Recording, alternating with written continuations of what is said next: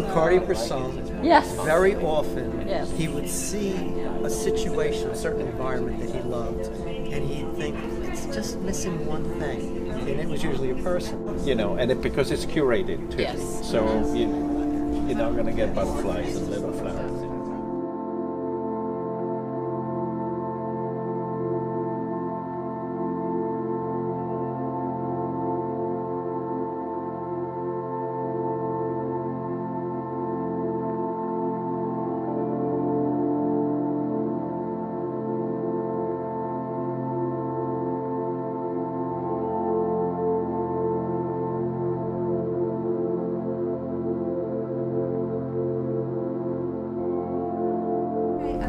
Here to introduce our wonderful guest today. Len Bernstein, a noted American photographer and critic.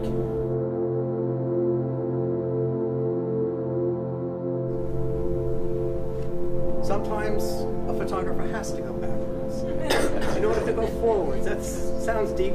I'm not sure it's true, but I'm going to make my way to the photograph I want.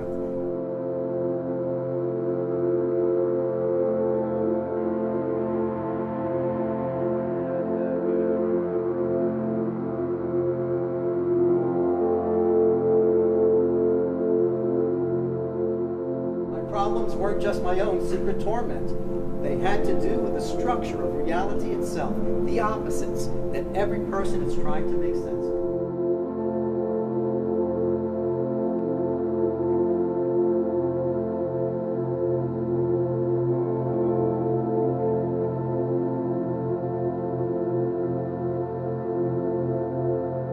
White cloud of Mazatlan. He writes of seeing this, quote, sunlit cloud which rose from the bay to become a towering white column. It is a striking oneness of low and high, vertical structure rising from a base that mirrors the horizon line where water meets sky.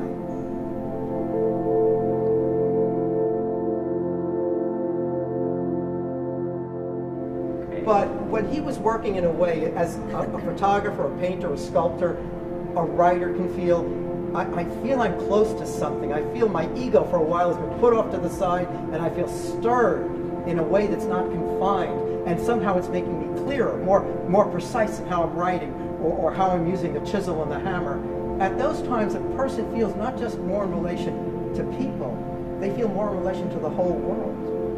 Because what they're being affected by is reality.